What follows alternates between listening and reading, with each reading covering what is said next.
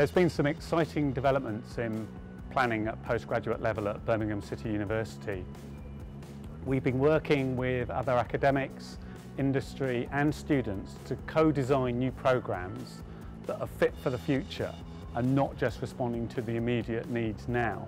To that effect, we've created two pathways. Firstly, an MA in Planning Built and Natural Environments, and secondly, an LLM in Planning Law, both with Royal Town Planning Institute accreditation.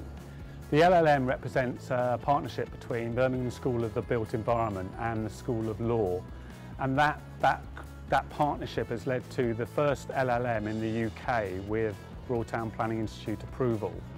The LLM itself is then serviced by people with research and practical experience in a whole range of legal expertise, and that stems from issues to do with the Aarhus Convention, environment and social justice, through to big planning cases like HS2 and complexities of law that are even down to small-scale permitted developments. So we're able to offer research-informed teaching that can lead to them very exciting careers in the planning profession.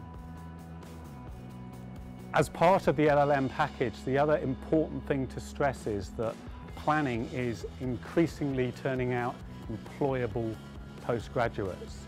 But the LLM itself is fulfilling an unmet demand in the planning industry.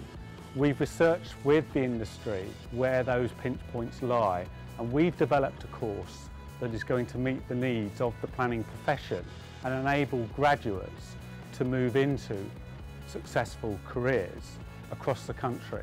And that is one of the key drivers, I think, of academic, practice and career opportunities that we're seeking to build in our new programmes.